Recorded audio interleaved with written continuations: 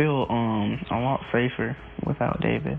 I'm sorry it didn't happen sooner, but I was trying. Jenelle Evans is turning over a new leaf with her son Jace. During the season finale of Teen Mom, The Next Chapter, September 12th, Jenelle shares an honest conversation with her 15-year-old son Jace about how he's feeling now that her estranged husband, David Eason, is no longer around. So how are you feeling here?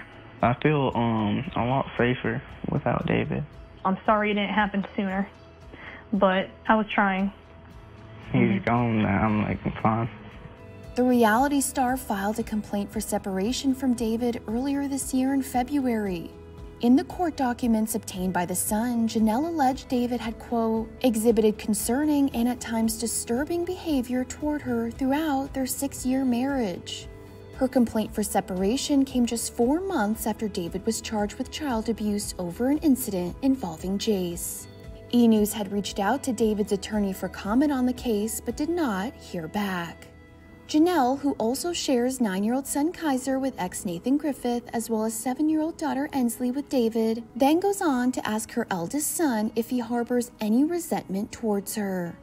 So do you feel any anger or resentment towards me?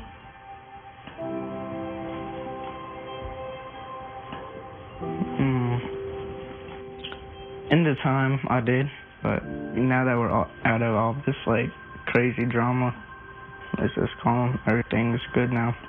The 32-year-old, who regained full custody of Jace last year from her mother, Barbara Evans, ends the conversation by owning up to the fact that she's not always been a perfect mom. I've made tons of mistakes all my life. But I just want you to realize, my intentions were never bad. I always tried hard to fight for you.